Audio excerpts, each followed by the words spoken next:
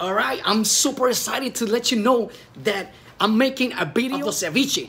Finally, thank you for your patience. Thank you for being patient, but I didn't want to risk it and go to Publix and, you know, germs and bacteria and COVID-19, and I didn't want to get that crap. So today we decided to go early and just grab what we need, go to the store, come back, and I'm gonna start doing the ceviche video for you guys because I know you guys are asking for the ceviche video. So stay tuned for the video, and if you guys are a subscriber, you guys should know you're gonna be notified that I'm doing the video and the video is updated. So you guys gonna be watching the video first if you guys are subscribers. So thank you for subscribing.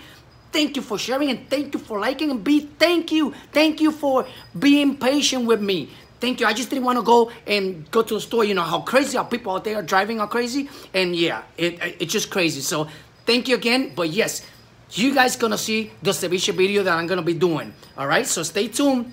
Remember, be safe. Wash your hands 20 seconds. All right, and enjoy cooking. See you later.